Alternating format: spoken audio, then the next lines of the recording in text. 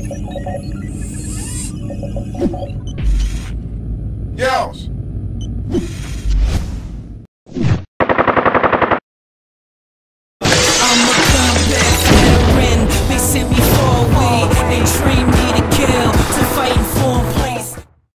What up, soldiers?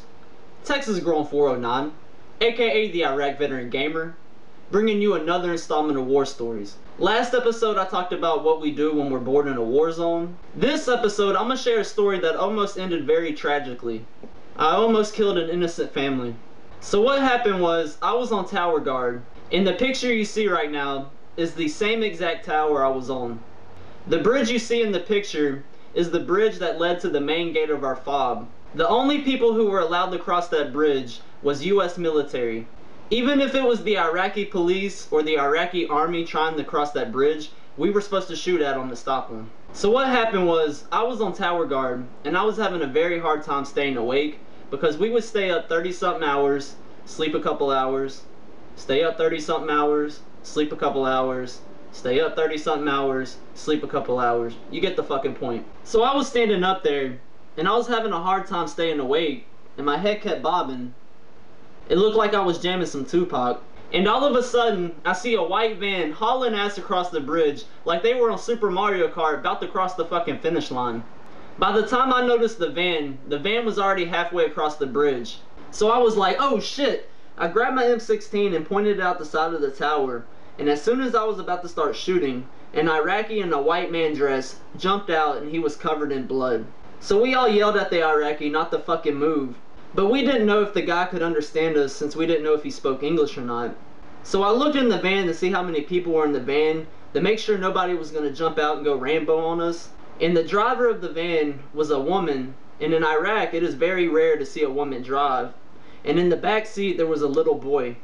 So we got the situation under control, and the soldiers at the gate went out to see what the Iraqi wanted.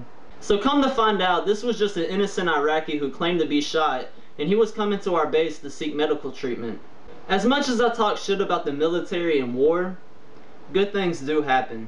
It was a very good thing that we didn't just kill this innocent family and that we gave them medical treatment. Even though according to our orders, we were supposed to kill that innocent family because them crossing the bridge, they are considered a threat. Now the most fucked up part about this story is, after we got off guard, we got bitched at and we got threatened to get Article 15s for failure to obey orders or some shit like that. The reason we got bitched at was because nobody reacted, nobody shot at the vehicle. And this was after we knew it was just an innocent family. But the fucking van had NOS or something on it because the van made it across the bridge in just a few seconds. According to our escalation of force, the only way we could have properly handled the situation was to kill the innocent family since they crossed the kill line. Another fucked up thing about this is that we gave this Iraqi free healthcare. Now don't take that the wrong way. I'm not saying us helping this Iraqi was bad. It is a very good thing that we saved this Iraqi's life. But here in America, we turn down Americans who need treatment that could save their lives just because they don't have health care or they can't afford the treatment. Here's an example. My brother's girlfriend, the mother of my niece, she had to have surgery to have her appendix removed. Well, she was at the hospital and the doctors said, "You don't get the surgery, then your ass is dead." Well, at first, the doctors refused to give her the surgery since she didn't have health care and she couldn't afford it. She did eventually get the surgery, but only because she fought the doctors to get it done. If we're gonna give Iraqis free health care, then we should give our own people free health care too. I'm just glad that me, nor my fellow brothers and sisters had to kill an innocent family. Well, I hope y'all enjoyed this episode. If you did, please like and favorite the fuck out of this if you're glad we didn't kill an innocent family. Anyways, much love from the Iraq Veteran Gamer.